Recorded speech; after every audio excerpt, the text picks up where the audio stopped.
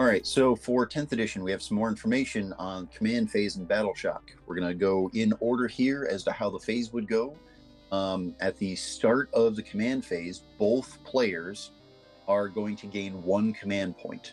In addition to this 1 command point, players are allowed to gain additional command points, but it's only 1 per battle round. So you're gaining 1 per turn, but you can only gain 1 additional per battle round. This is done before basically anything else. After you've gained your command points, then you resolve other abilities that would happen in the command phase. So if there's some sort of aura or stratagem or whatever else that would trigger during command phase, then do that. At the end of the command phase, which means after you've resolved all of your abilities, then you do your Battleshock tests. So for a Battleshock test, it is a leadership test, which for this edition, they're actually reversing the leadership. So you're going to roll 2d6, just like we always do, but you're going to try to roll the lowest leadership or better. You're not going for low numbers now, you're going for higher. So your sergeants are actually going to be a lower leadership than the rest of your unit because you want that target number or higher on the 2 dice. So anyway, all units that are under half strength during this Battleshock test time have to make a Battleshock test. Interesting thing is that we have never really had to take leadership tests for vehicles.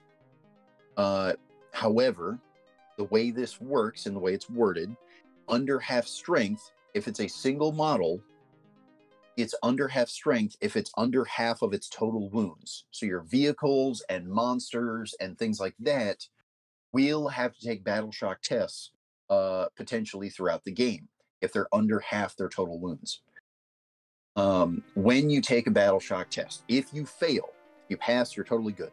But if you fail, then the unit, their OC value, or objective control value, drops to 0. In addition, they may not be the target of friendly stratagems. So this counts for rerolls and things of that nature, go to ground. They cannot be targeted by stratagems. And also, once they have failed their Battleshock test, if they were to fall back during movement phase, all falling back automatically counts as a desperate escape, which means you have to make some rolls and you potentially lose some guide. So it's really bad. Obviously, you don't want to fail your Battleshock tests at any point, but if you do, some of the things aren't so bad. Dropping to objective secured 0 is really unfortunate, especially if they're on an objective, but if they're just out dealing damage because it's a damage dealing units, not meant to hold objectives, that's less bad. The things like falling back can be mitigated for the most part because you can just choose not to fall back, though that's not always the right choice. But the not being able to be targeted by friendly stratagems is pretty rough. Now it clarifies here that it talks about friendly stratagems, so your opponents can still target them with the debuffing negative sort of stratagems. So are you Battleshock testing both players' units on every command phase turn? So no. So the only thing that's happening to both players during a command phase is the gaining of a command point. Battleshock tests only happen during your command phase for your units, and that Battleshock effect basically lasts until your next turn. Okay. During your opponent's turn, they test for their units, and that lasts until the following turn. And this is before the movement phase. And is it a static under half strength, or is it like based on becoming half strength the last turn? Because like if it's half strength and it passes, is it still going to have to test again the next turn? Correct.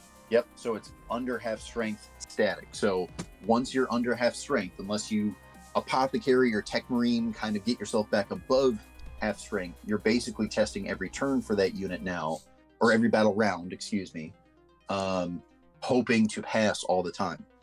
Now, there are stratagems that can basically make you auto pass after you failed And I'm sure there's going to be other abilities on certain characters that can make units count as having passed Battleshock or Rally, however you want to view that. But yes, you're going to test every time. And the biggest thing here is under half strength applies to single models like vehicles and monstrous creatures. They just count the number of wounds instead of the number of models for those single model units. Cool, cool. All right. Is there anything else? I think that's all for this one. We're going to continue with more videos over the other phases and making sure that we catch all of the new things, as well as confirming some of the old things that may have been confusing in the past. Cool. Thanks, everybody.